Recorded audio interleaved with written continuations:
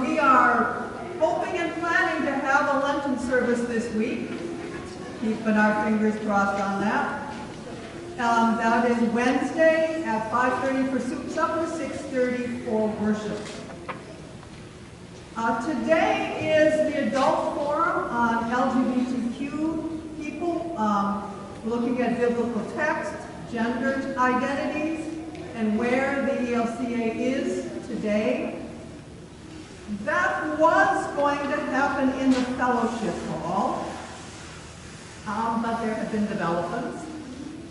We had somebody up checking the snow on the roof, and they said there is 2 feet of snow with water underneath. They do not advise our using the fellowship hall until that gets cleared tomorrow. So, Plan B. Plan B is that we will be having coffee and that adult forum here in the sanctuary following worship. The kids are invited to, who want to be elsewhere, are invited to be down in the lounge. I have the book, the DVD on Moses, Prince of Egypt, for them to be watching, and Parker is going to be down there with them.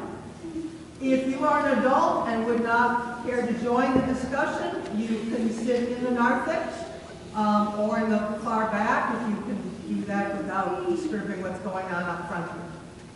So I'm sorry for Plan B, but as a friend of mine says, there are many letters in the alphabet. Be happy we're only on B. We're going to have a storage summit, a meeting to talk about our storage needs here. A week from Tuesday on the 28th at 10 a.m. Hope you can be here. Because we were not here last week, second Sunday surprise is now going to be a fourth Sunday surprise.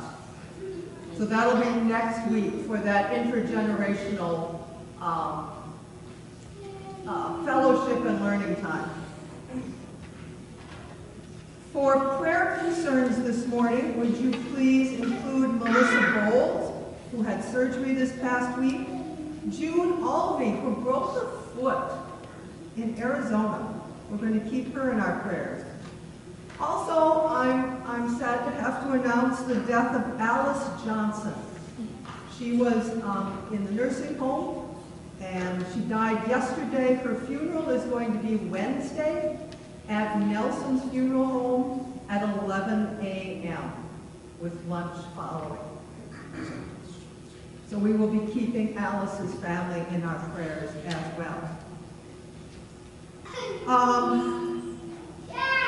We are looking for volunteer cleaners to be starting in May. We're going to have a sign-up sheet going around for that. We have a number of sign-up sheets today, so remember, as always, please be respectful with those sign-up sheets. Carrie, you got those? Thank you. So one of them, there are a number for volunteers, but also for cleaning. And again, try to remember to be respectful of people who want to just hang on to them during things like, oh, I don't know, maybe the service? Maybe?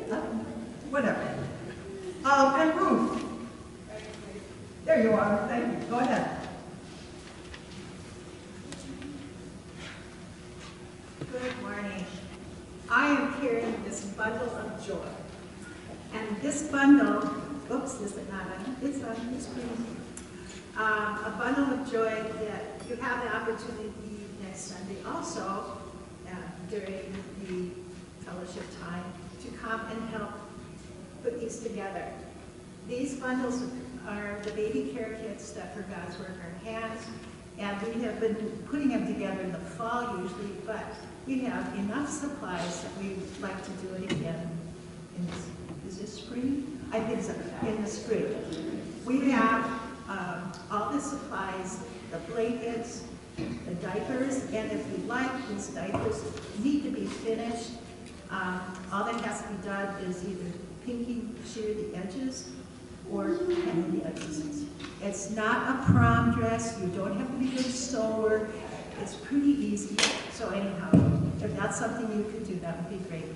So next Sunday, after coffee time or during coffee time, if the church is open, hopefully we're on Plan A, we would like you to join everyone to come and learn how to put our precious baby care kits that not only go overseas, but could be used here whenever there's a disaster. Many of them, you just think about taking care of little ones and you've lost everything. So hopefully this brings a little joy to a few people. Thank you.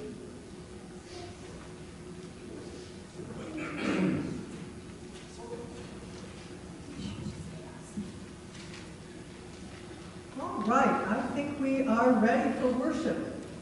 Would you stand as you are able for the call to worship printed in your bulletin?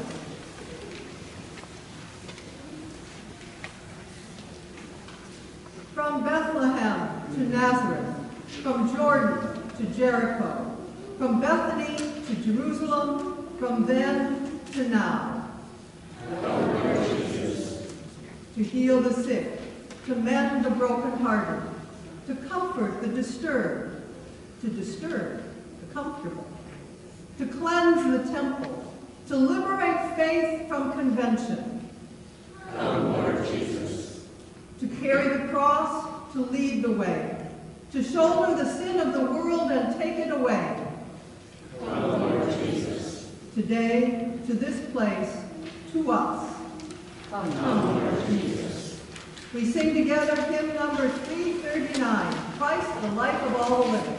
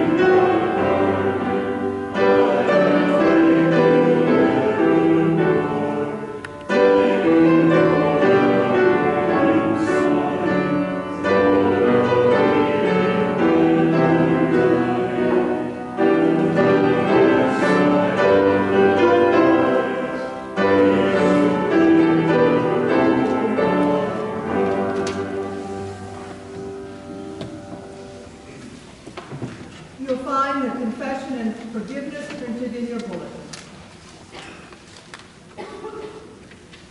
Blessed be the Holy Trinity, one God, who journeys with us these 40 days and sustains us with the gift of grace. Amen. Let us acknowledge before God and one another our need for repentance and God's mercy.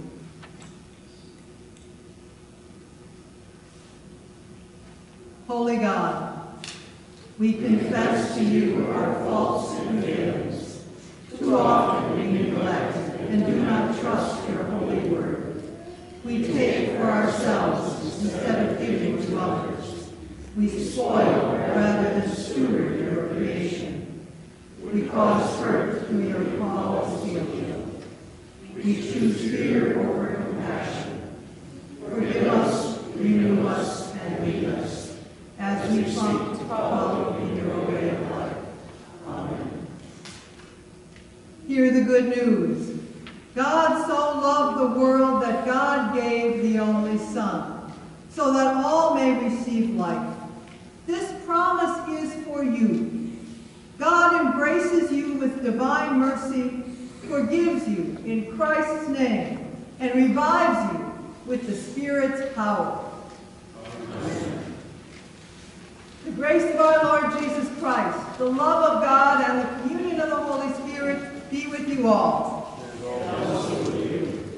This is the feast of victory for our God. Alleluia.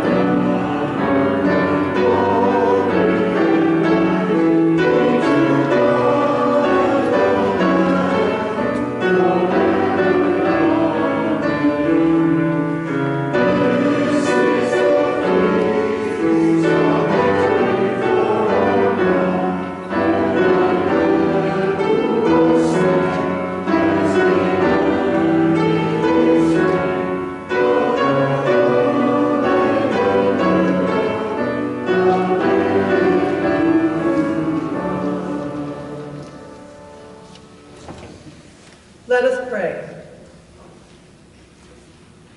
Bend your ear to our prayers, Lord Christ, and come among us. By your gracious life and death for us, bring light into the darkness of our hearts, and anoint us with your Spirit.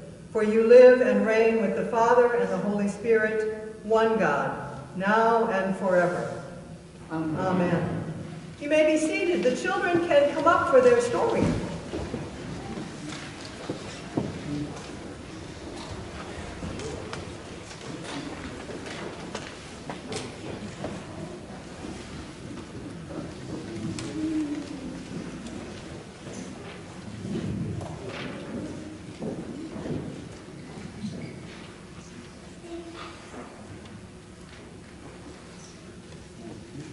Well, good morning, everybody. It's so good to see you this morning. Yeah, it's good to see you. I'm so glad you're here. Anyway, we got a kind of a different story about Jesus today. It's about seeing, but sometimes not with your eyes, seeing like with your heart. See, there's this story we're going to hear pretty soon. It's about a guy who was blind.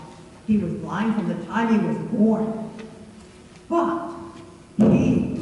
see Jesus, not with his eyes, but with his heart. But the people, some of the people who were around Jesus, who could see, couldn't. They didn't know it was Jesus. They didn't like him very much.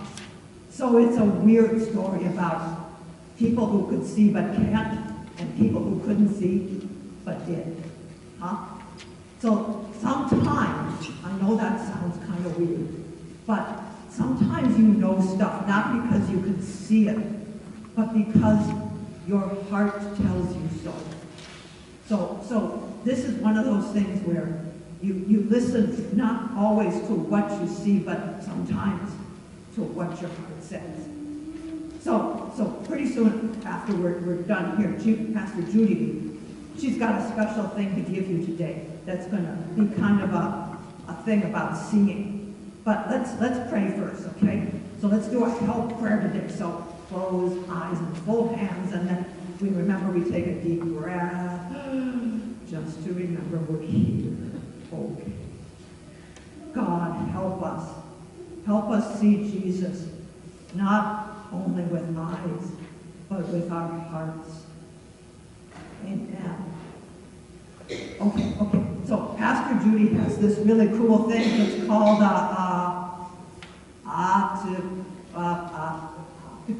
Yeah. Optical illustration. Illusion. Yeah. Optical illusion. Anyway, it means that it looks different. You kind of look at it and you see different things, okay? So she's going to hand this to you, and here's the deal. You look at the 3 dots in the middle, you just kind of stare at them for a while.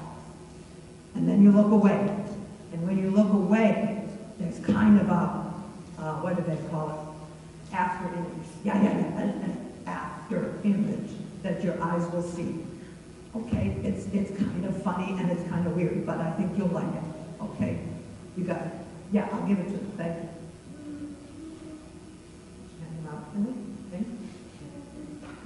Okay, so you can all have one of these cards, and you can go look at them and see if you can see the image afterwards, but maybe take them back and sit down before you start staring, okay? Okay, thanks for coming up this morning. Bye-bye.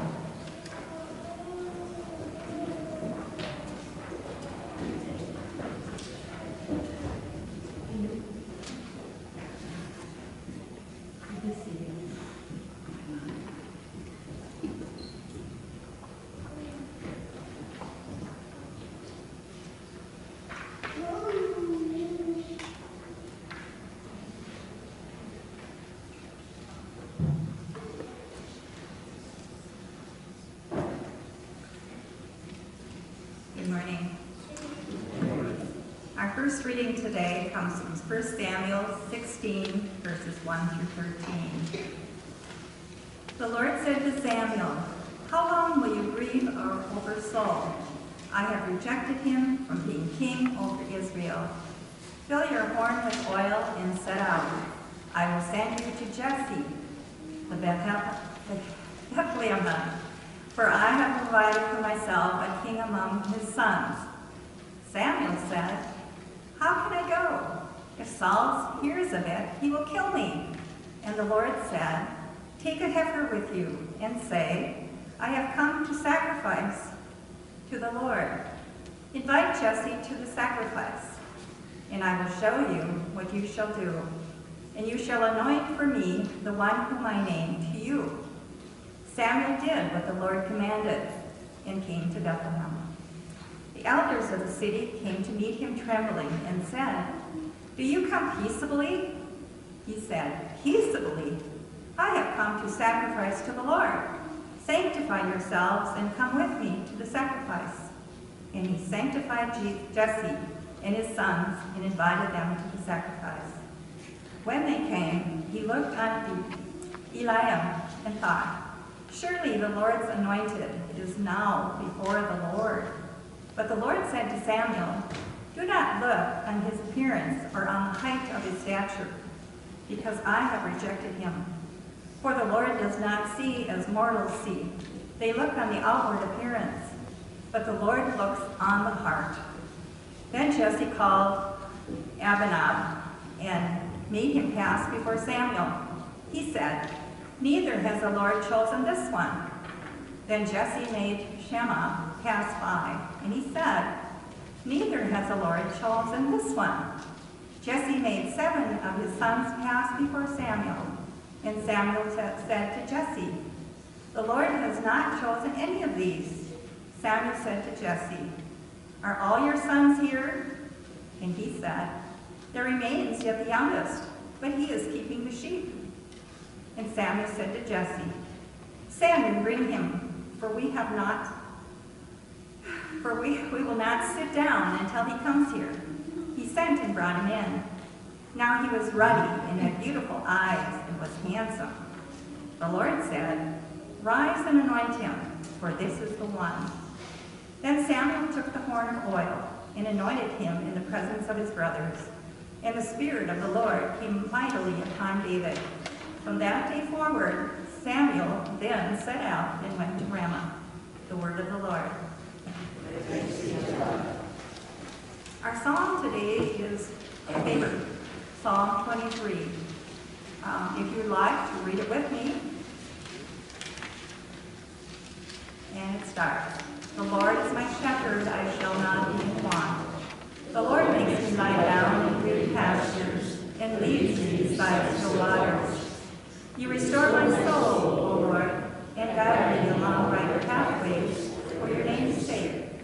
Though I walk through the valley of the shadow of death, I shall fear no evil, for you are with me. Your rod and your staff, they comfort me. You prepare a table before me in the presence of my enemies. You anoint my head with oil, and my cup is running over.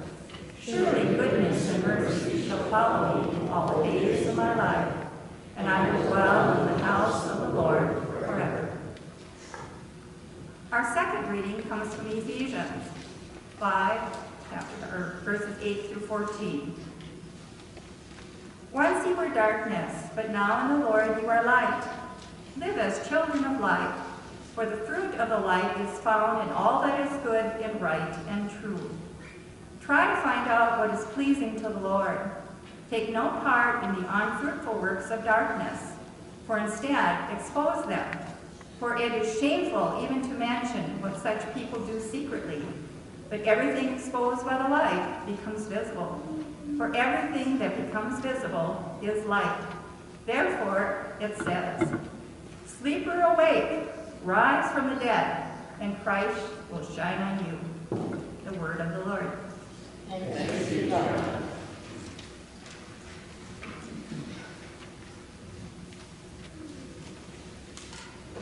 And this morning, because the lesson is so long, I'm going to just ask you to stay seated, but we'll still sing the Alleluia.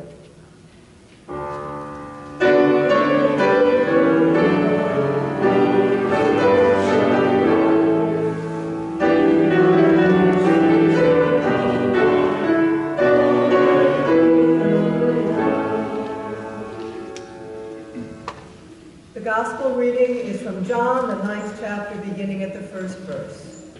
Glory to you, Lord. As Jesus walked along, he saw a man blind from birth. His disciples asked him, "Rabbi, who sinned, this man or his parents, that he was born blind?" Jesus answered, "Neither this man nor his parents sinned. He was born blind so that God's work might be revealed in him. We must work the works of him who sent me while it is day. Night is coming when no one can work. As long as I am in the world, I am the light of the world." When he had said this, he spat on the ground and made mud with the saliva and spread the mud on the man's eyes, saying to him, "Go, wash in the pool of Siloam," which means sent. Then he went and washed and came back able to see. The neighbors and those who had seen him before as a beggar began to ask, "Is this not the man who used to sit and beg?" saying, "It is he." Others were saying, "No, but it's someone like him." He kept saying, "I am the man." But they kept asking him, "Then how were your eyes opened?" He answered, "The man called Jesus made mud, spread it on my eyes, and said to me, 'Go to Siloam and wash.' Then I went and washed and received my sight." They said to him, "Where is he?" And he said, I do not know." They brought him to the Pharisees, the man who had formerly been blind. Now it was a Sabbath day when Jesus made the mud and opened his eyes. Then the Pharisees also began to ask him about how he received his sight. He said to them, "He put mud on my eyes, then I washed, and now I see."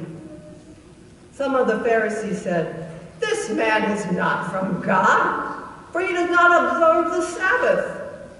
But others said, "How can a man who is a sinner perform such signs?" And so they were divided. So they said again to the blind man, "What do you say about him? It was your eyes he opened." And he said, "He is a prophet."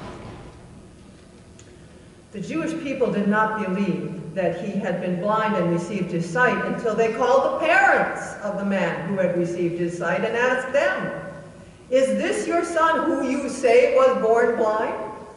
How then does he now see?" His parents answered, "We know that this is our son and that he was born blind, but we do not know how it is that he sees, nor do we know who opened his eyes. Ask him, he's of age. He will speak for himself." His parents said this because they were afraid of the Jewish people, for they had already agreed that anyone who confessed Jesus to be the Messiah would be put out of the synagogue. Therefore his parents said, "He is of age, ask him." So, for a second time they called the man who had been blind and said to him, "Give glory to God. We know that this man is a sinner." He answered, "I do not know whether he is a sinner. One thing I know, that though I was blind, now I see." And they said to him, "What did he do to you? How did he open your eyes?" And he answered them, "I've told you already and you would not listen. Why do you want to hear it again? Do you also want to be one of his disciples?" Then they reviled him and said, "You are his disciple, but we are disciples of Moses. We know that God spoke to Moses, but as for this man, we don't know where he comes from." The man answered, "Well, here is an astonishing thing. You do not know where he comes from, and yet he opened my eyes. We know that God does not listen to sinners, but he does listen to one who worships him and obeys his will. Never since the world began has it been heard that anyone opened the eyes of a person born blind. If this man were not from God, he could do nothing." They answered him, "You were born entirely in sin. How are you trying to teach us?" And they drove him out.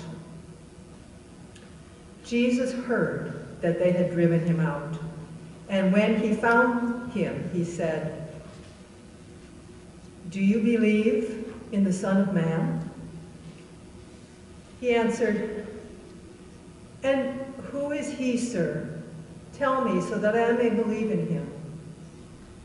Jesus said to him, "You have seen him, and the one speaking to you is he." He said, "Lord, I believe." And he worshiped Jesus. Jesus said, "I came into the world for judgment, so that those who do not see may see, and those who do see may become blind." Some of the Pharisees near heard this and said to him, "Surely we are not blind, are we?" Jesus said to them, If you were blind, you would not have sinned. But now that you say we see, your sin remains. This is the word of the Lord. Praise to you, O Christ.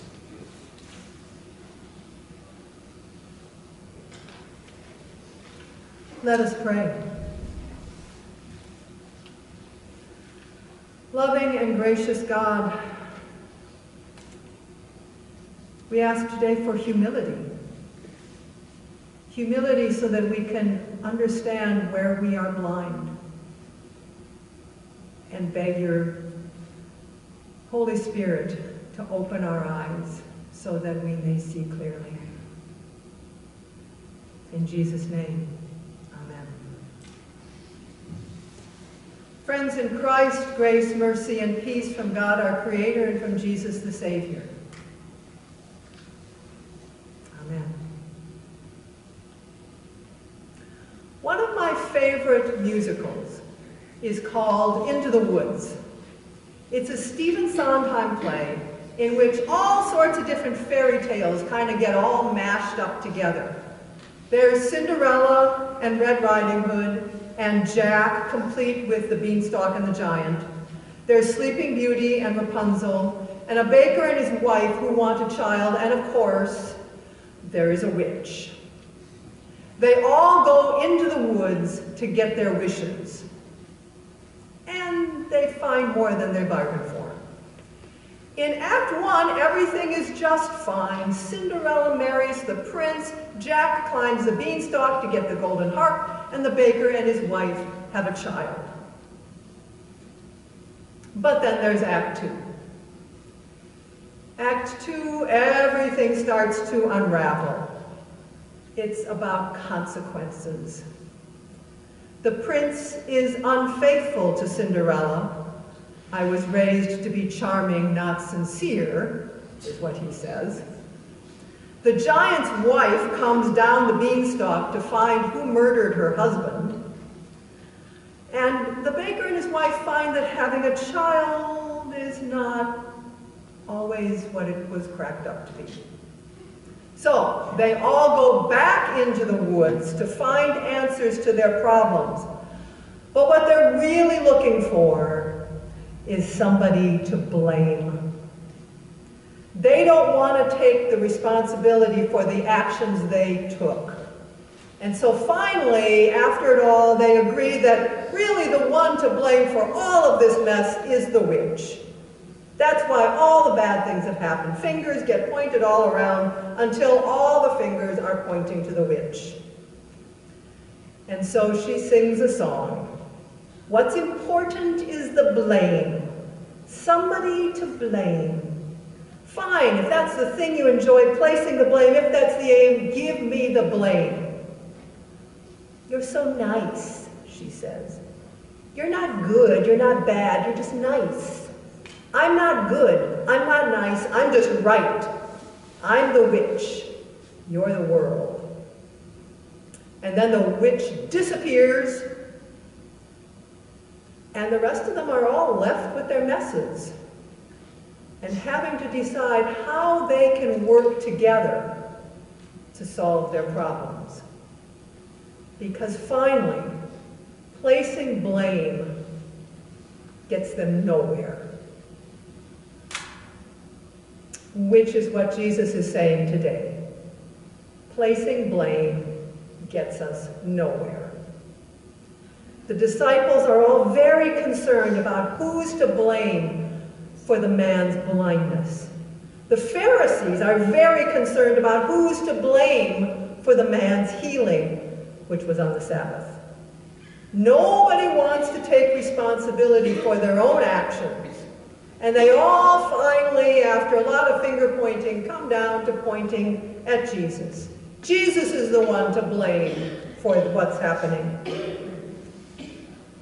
But unlike the witch, Jesus doesn't just disappear and leave them in their own mess to solve their own problems.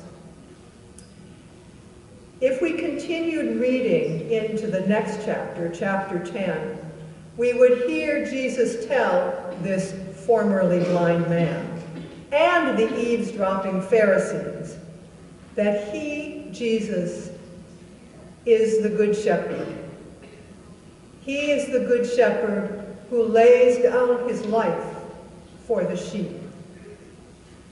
Far from just throwing up his hands in disgust and walking away, Jesus stays with them, and he dies because of them, willing to give himself into the hands of the Roman Empire rather than just abandon them. For Jesus, it is not about placing the blame. It's about sacrifice. After all the hullabaloo, there's a lovely little scene there that you heard at the end in verse 35. The formerly blind man leaves the temple, has been kicked out, leaves the Pharisees, and he's discouraged and disillusioned with organized religion.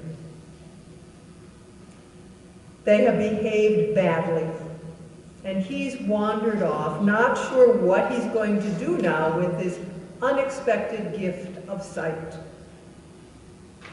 Jesus finds him, and they have a little talk. To this spiritual nomad, to the one who has left the church, so to speak, Jesus tells him the secret of who he really is. He is the Son of Man, which is another name for the Messiah. This outcast is the one who gets the inside scoop. The good religious people remain blind to Jesus' real self. And that's kind of a hard word for those of us who think of ourselves maybe as good religious people. So who's blind and who sees? It's hard to figure out. Jesus talks about how those we think see really don't. And ones who can't see clearly. And dear friends, I don't know that there's any way I can wrap this one up neatly for you and give you an answer. This story has a lot of hard questions in it. A lot of hard questions for us to wrestle with, and it really doesn't have a lot of answers. But I can tell you what it's not about. This is not about blame. So this week, I'd like you to do some thinking to yourself. Thinking about who sees clearly and who is blind. Our world right now is in desperate need of clear-sighted people. And the troubles we face are complex and slippery. Whether it's Ukraine, or abortion regulations, or school curriculums, the federal budget, election reforms, immigration policy, LGBTQ issues, white supremacy, global climate change, church decline.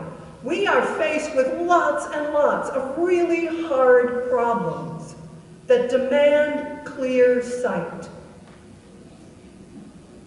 In an age of very divided thinking, we always like to believe that we are the ones that are clear-sighted. We know, and other people are blind. So this week, might I suggest that we all try to pause and listen. Listen closely. Where are those people that we agree with really blind? Where are those with whom we disagree most clear-sighted? And how can we all work together to get out of the woods not only as a world and a nation, but also as a church and as people of faith. Who are the clear-sighted outsiders that we should talk to help us see more plainly? Dear friends in Christ, may you be blessed with keen and clear sight as we all struggle to find our way out of the woods.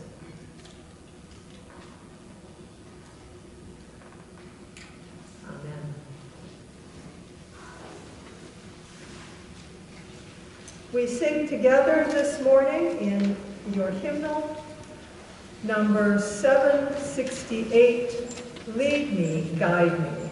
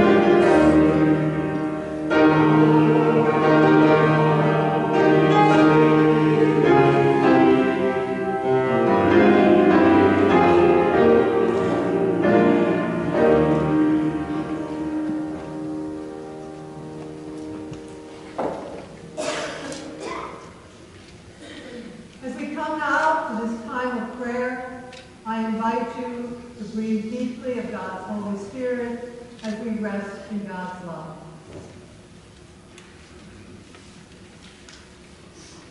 Sustained by God's abundant mercy, let us pray for the church, the world, and all of creation. Eternal God, you seal us by the Holy Spirit and mark us with the cross of Christ forever in baptism. Inspire us by your love, as together we strive for justice and peace in all the earth. Merciful God, receive our prayer. creating God, by your word you have made all things, and you hate nothing you have made. Teach us to perceive the beauty of the breadth of your creation, from the grandest mountain range to the smallest springtime bud. Merciful God, Receive our prayer. powerful God, you anoint kings and establish rulers. Guide the work of heads of state and elected officials. Encourage them to lead with justice and to remove barriers that impede the well-being of all. Merciful God, Receive our prayer. shepherding God, you lead us beside still waters and restore our souls. Keep watch over those who weep. Tend all who are sick. Comfort those who grieve. We pray especially today for June and Melissa, for Doris and Johnny, Jim and Gary, Sharon and Tony, Tom and Kathy. We pray your comfort for Alice Johnson's family, and for all the rest of those on our prayer list and those we now name aloud or in the silence of our hearts.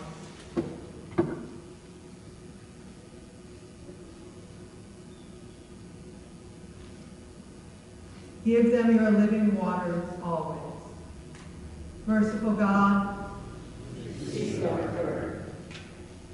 God, our host, you fill us at your table with more than we could ever ask. Feed us with hunger for justice. Equip the feeding ministries of this congregation and community, especially our little food pantry. Nourish us so that we can sustain and nourish our neighbors. Merciful God, Receive our prayer. we lift our prayers to you, O God, trusting in your steadfast love and your promise to renew your whole creation. Through Jesus Christ, our Savior and Lord.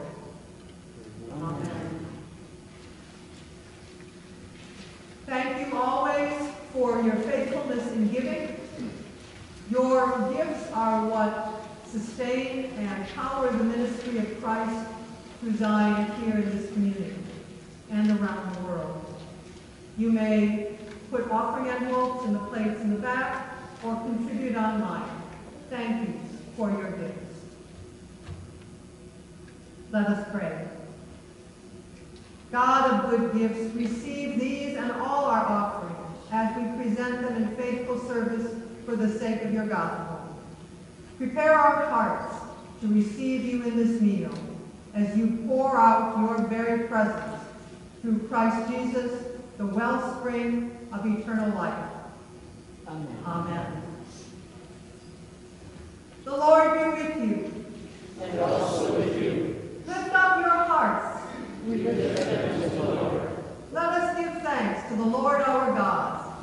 It is right to give God thanks and praise. It is indeed right, our duty and our joy, that we should at all times and in all places give thanks and praise to you, Almighty and merciful God, through our Savior Jesus Christ. You call your people to cleanse their hearts and prepare with joy for the Easter feast, that renewed in the gift of baptism, we may come to the fullness of your grace. And so, with all the choirs of angels, with the church on earth, and the hosts of heaven, we praise your name and join their unending hymn. Amen.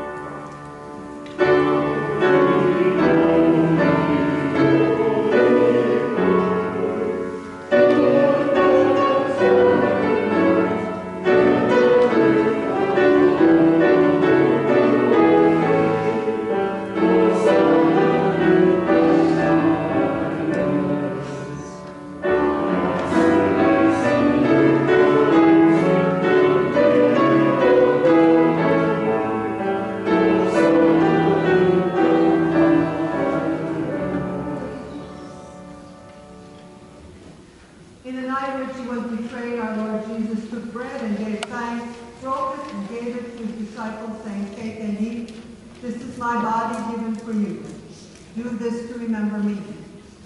Again, after supper, he took the cup, gave thanks, and gave it for all to drink, saying, "This cup is the new covenant in my blood, shed for you and for all people for the forgiveness of sin. Do this to remember me." Our Father in heaven, hallowed be your name. Your kingdom come, your will be done, on earth as in heaven. Give us today our daily bread. Forgive us our sins, as we forgive those who sin against us. Save us from the time of trial, and deliver us from evil. For thine is the kingdom, and the power, and the glory are yours, now and forever. Amen.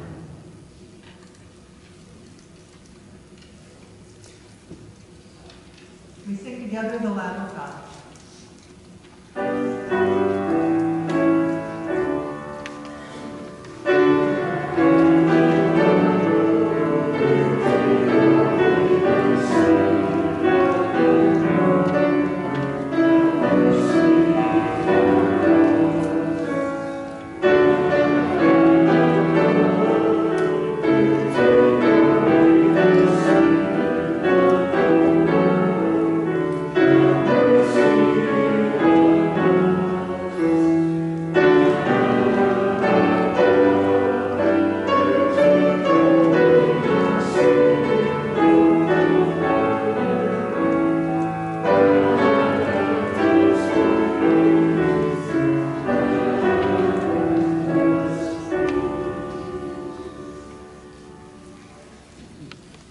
This is the body of Christ given for you.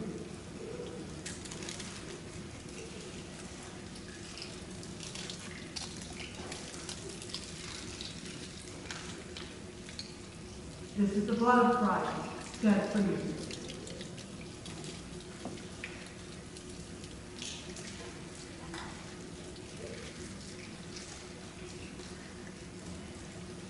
And for the children who are not yet receiving communion, may the Lord Jesus bless you and keep you in the promise of your baptism. And now may the body and blood and blessing of our Lord Jesus Christ strengthen you and keep you in God's grace. Amen. Let us pray. Embodied God at your table, we have tasted the goodness of Jesus. With the eyes of our hearts open to your promise, empower us to hear the needs of our neighbors and touch the world with your love. Amen. God, the giver of life, Christ, the resurrection and the life, and the Holy Spirit of rebirth, bless you on this Lenten journey. Amen. Will you stand as you are able for us as we sing 843, Bless, praise the one who breaks the darkness. Amen.